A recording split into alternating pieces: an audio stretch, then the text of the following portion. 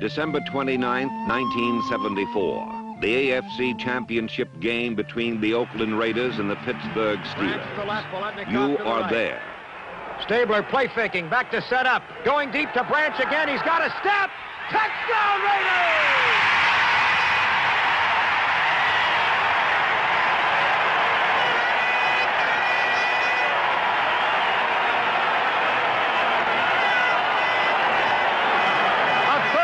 Yard bomb from Stabler to Cliff Branch.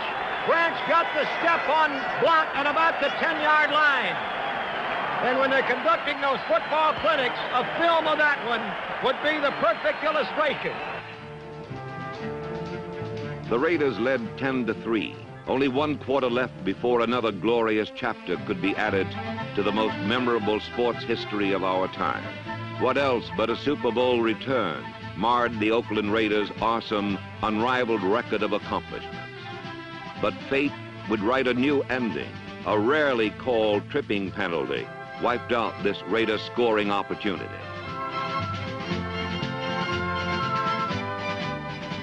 The football itself bounced away, defying Oakland attempts at capture.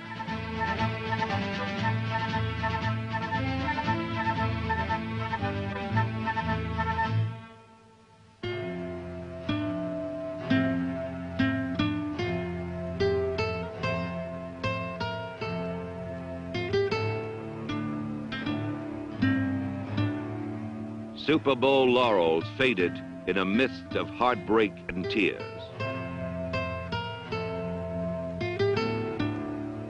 What remained was a brilliant 12-2 season, best in the game. What remained was a magnificent playoff triumph over the defending world champion Miami Dolphins in one of the greatest games ever played.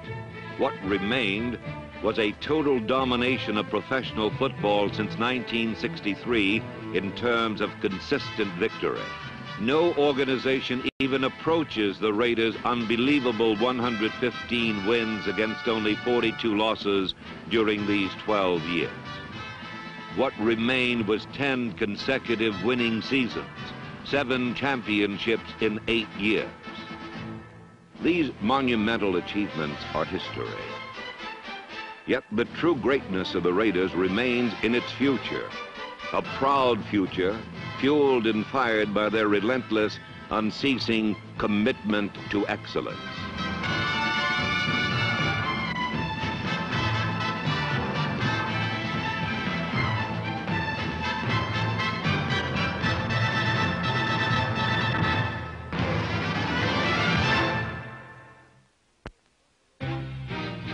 In Buffalo, the Raiders opened on the road for the 5th consecutive year.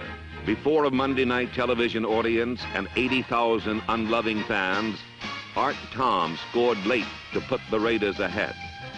But a final Buffalo rally sealed a 21-20 Oakland defeat, made more damaging by the loss of dependable Tony Klein for 2 months. The Raiders returned to the stadium built in response to their dynamic rise, the Oakland Coliseum. Cross-country travel left the Raiders' outstanding head coach John Madden and his skillful aides just 5 days to prepare for Kansas City. It was time enough for these thorough professionals.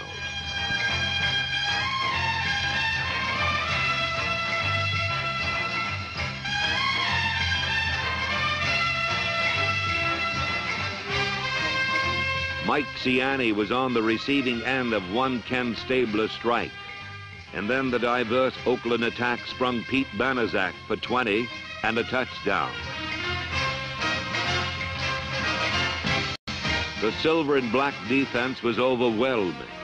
And number 58, Monty Johnson, stormed for one of 4 Raider sacks. He also grabbed one of 5 Raider interceptions that limited the Chiefs to only 86 yards passing.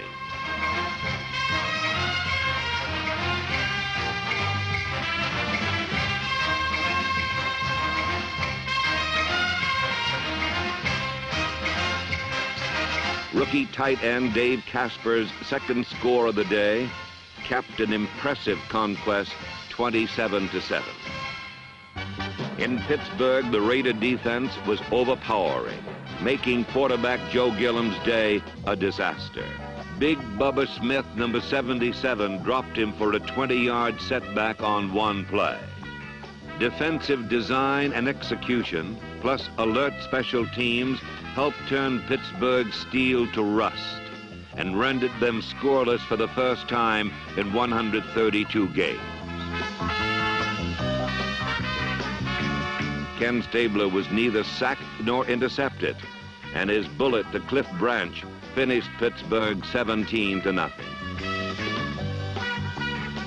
In Cleveland center Jim Otto, sixth-year veteran guard George Beeler, third-year tackle John Vella, and Pro Bowl performers Art Shell, number 78, and co-captain Gene Upshaw, number 63, gave near-perfect protection to a surging attack sparked by Clarence Davis's extra effort score. Twice the mighty Raiders overcame 10-point deficits while ringing up 445 yards and a record 90 offensive plays. The defense clicked on interceptions by number 32, Jack Tatum, and 3 last quarter thefts by number 43, George Atkinson.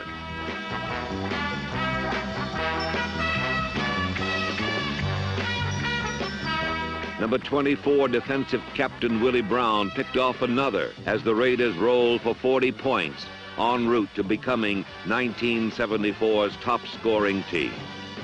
In San Diego, Coach Madden's wandering war wagon was on the road for the 4th time in 5 weeks, and the defense was angry.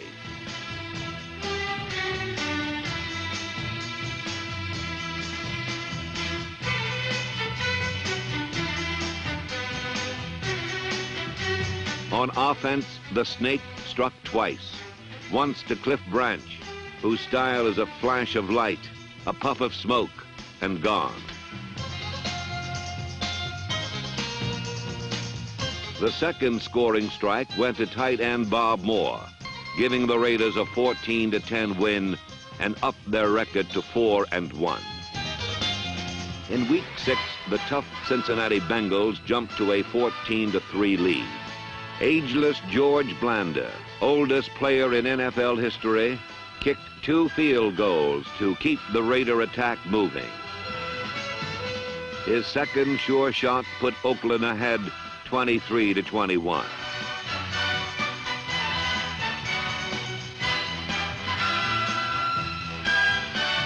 But the Bengals bounced back and led 27-23 with but 1 minute 36 seconds to go. Daring comebacks are a Raider trademark, but the silver and black needed more than just a field goal. With practiced calm and poise, Ken Stabler marched them goalward.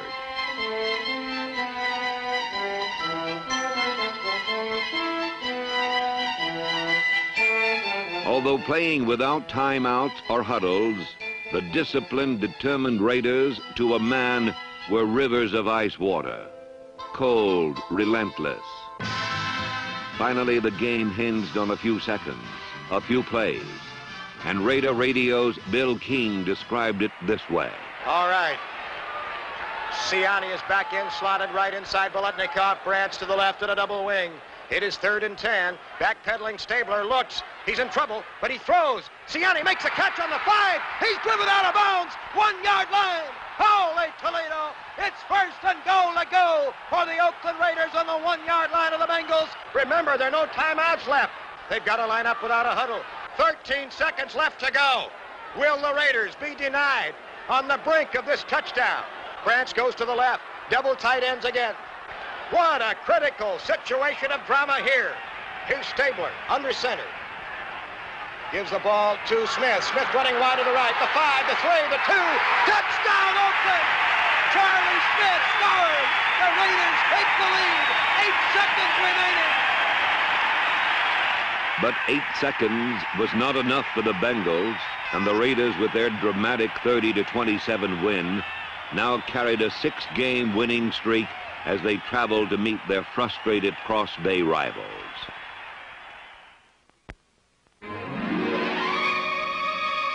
The Silver and Black had triumphed in San Francisco during preseason play. The return visit would end the same way, as number 44, Marv Hubbard, powered for 117 yards and 1 touchdown.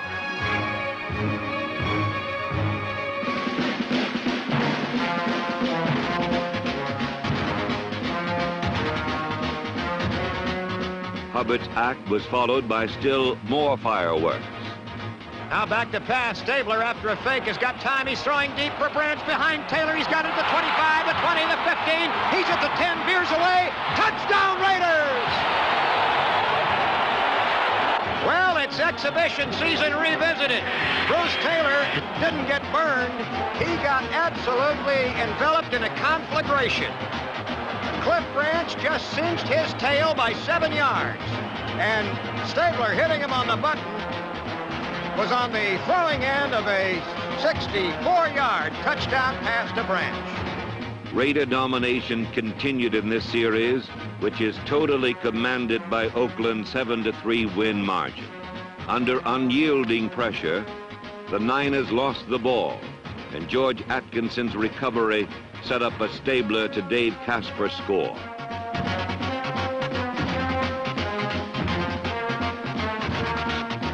Then Ray Guy, pro football's leading punter, boomed a cloud scraper, and the 49ers return man wilted in the face of angry coverage. Number 34, Harold Hart, zoomed 40 yards to end the San Francisco earthquake of 1974, 35-24.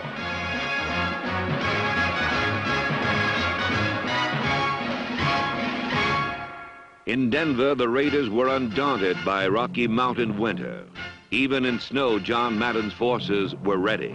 Twice Ken Stabler superbly used the seconds earned by his fierce blockers to find sure-handed Fred Biletnikoff for scores. These helped Biletnikoff become the first player in Raider history to score 60 touchdowns. Cliff Branch also hit pay dirt twice to continue his route to the playoffs and a league-leading 13 touchdown catches. It was 7 in a row for the Silver and Black, 28-17. Back in sunny Oakland for the season's 9th week, the Raiders faced the Detroit Lions, who saw their own 4-game win streak demolished as Bubba Smith and number 86, Gerald Irons, crashed in. Linebacker Dan Connors, number 55, came up with 2 interceptions to help Oakland finish second in that NFL department. Then came time to remind pro football that the bomb is back in Oakland.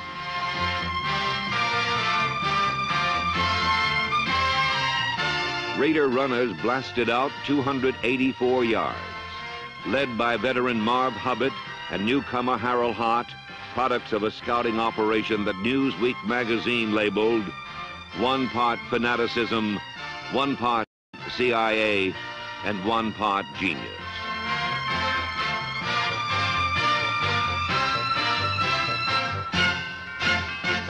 Oakland 35, Detroit 13, 8 in a row.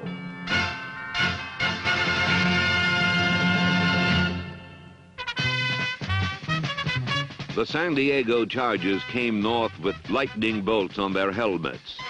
But the real lightning in the Coliseum wore number 21 in silver and black.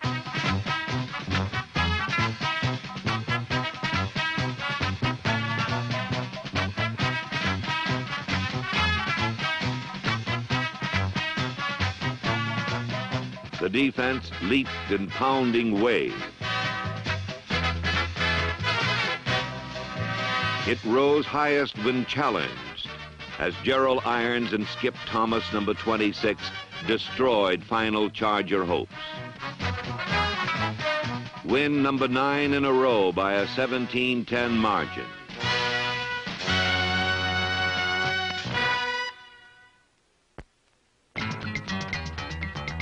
When the Broncos came to Oakland, they were meeting the first team in the entire NFL to earn a playoff spot.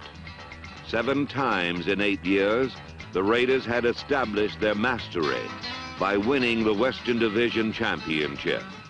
But despite Ken Stabler's 2 touchdown passes, the league's longest 1974 winning streak finally ended 20-17. The New England Patriots paid for that loss, as they too found that on the gridiron highway, speed does kill.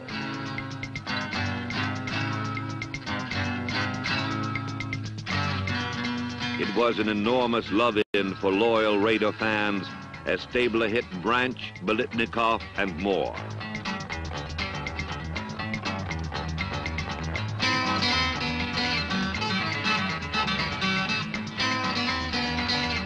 Twin terrors, number 82, Horace Jones, and number 60, Otis Sistrunk, pounded Plunkett and Patriots all day. Pressure paid off when Skip Thomas scored, working with a secondary including proven veterans Nehemiah Wilson and Jimmy Warren in place of the injured Willie Brown and Jack Tatum. Then rookies Larry Lawrence, number 13, and Harold Hart ran the option to finalize an Oakland victory 41-26. In cold, windy Kansas City, the Raiders played the Chiefs for the first time in a decade without a championship at stake. Throughout the bitter day, the Oakland defense made big plays as Horace Jones recovered and rambled 45 yards.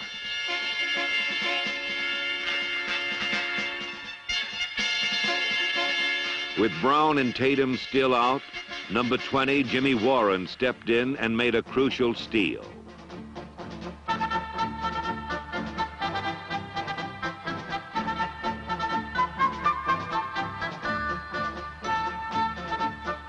Then, in a tense finish, veteran quarterback Darryl LaMonica hit Cliff Branch for a narrow 7-6 Raider win. Before the final league game against Dallas, Kenny Stabler was presented the 1974 Gorman Award as the player who best exemplified the pride and spirit of the Oakland Raiders.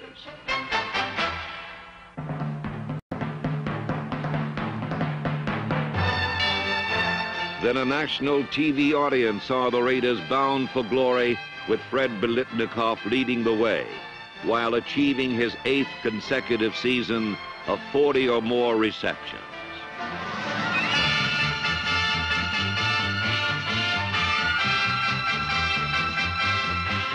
Ken Stabler then found Charlie Smith, number 23, on a pattern that would loom large in the upcoming playoff classic.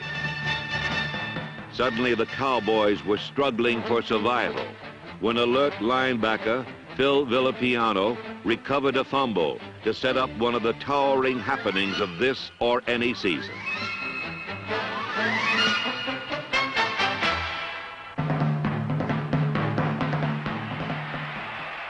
Now, Raiders attacking unit takes over on the 28th. Crowd hooting and hollering and roaring because George Blanda's at quarterback. Let him to look. He throws. Branch, 5-yard line. Touchdown Raiders! And Superman does indeed live in Oakland. While they harken back to 1970, I think George Blanda has just been re-elected King of the World. That's the first pass George has thrown in anger in a league game since 1972. This pass helped close the league season with a 27-23 triumph, and George Blanda was named NFL Man of the Year. Introducing the Raider defense. At left tackle, number 60, Otis Sistrunk. The left linebacker, number 41, from Bowling Green, Phil Villapiano.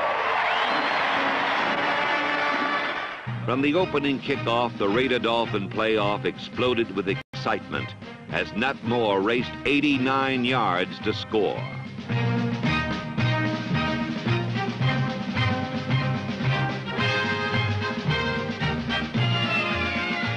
The The sellout Coliseum crowd despaired. But to a man, the pride and poise that had made these Raiders so feared and respected never wavered. It's 3rd and 5.5. On a quick count, Stabler drops straight back, sets up, pumps, lobs one down the middle for Smith. Touchdown, Raiders!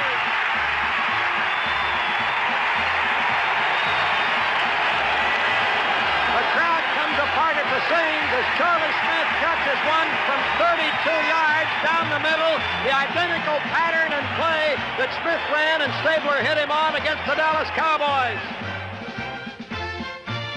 Biletnikoff missed by inches. But radio's Bill King and the NBC TV crew of Kurt Gowdy, Don Meredith, and Al DeRogatis alternately described the heroics that followed. The ball on the 13, 2nd and 10. Stabler back, looks left, throws right. Biletnikoff, a leaping patch. Touchdown, Oakland! Holy Greg Biletnikoff just made a miracle catch with Tim Foley all over him.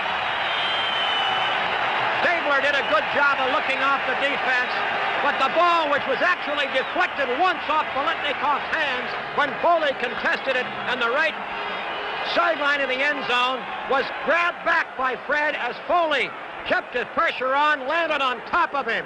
Biletnikoff has 6 receptions, 86 yards, 1 touchdown. They're going to the air now. Here's the deep one to Branch, deep. He's got it! An amazing catch by Branch, and he scores! Branch scores!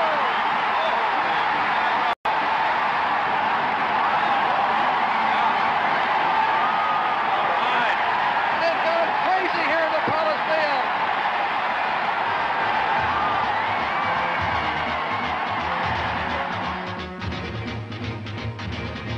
Miami trailed 21-19, but they had not become 2-time world champions by giving up. They roared back and powered into the end zone to lead again, 26-21. With only 2 minutes and 1 second left, and professional football's most disciplined defense to overcome, Oakland Raider hopes seemed to hang on the most slender of threads. Stabler led the charge. To Fred Biletnikoff for 18, and then 20 more. 40 seconds. To Frank Pitts for a crucial, heart-stopping 5 yards. Now it was do or die. This is a classic playoff game, just like the Miami-Kansas City game on Christmas Day. It is a classic. 3 years ago. No question, these are two of the very finest football teams we have this year, and they're putting on a great show. Here he is, fading, looking. He's under the gun. He's tied, he throws. It is! Oh, he caught it! He caught it! Unbelievable! Unbelievable!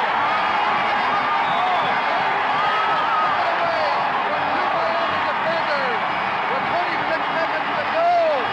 Each team has put on some. And we got a flag going down there, too. What a finish! And it's not over yet. 27-26 now in favor of Oakland. The Raiders had taken the lead 27-26 when Stabler had to loop the ball up because he was hit as he threw.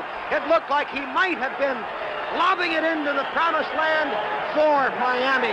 But no, Mike Colin couldn't get there. Davis got there first, and it was the Raiders' promised land. They need 3 to win it, though. That's important, but there's only 21 seconds. Greasy retreats to the left. He goes way up the middle. Intercepted Villapiano at the 50. Time running down. 13 seconds to play. Oakland football.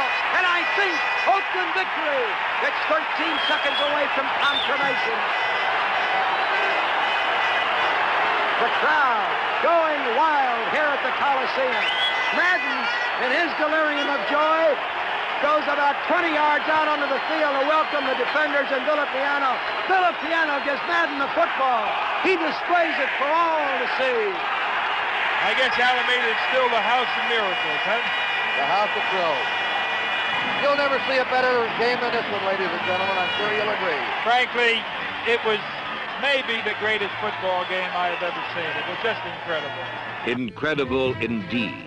But football fans everywhere know that great games and great seasons are the destiny of the Raiders since 1963, when Al Davis came to Oakland and first made the pledge to build the greatest organization in sports.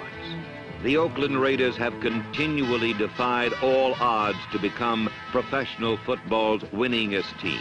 Dedication, desire, class, and courage, not miracles.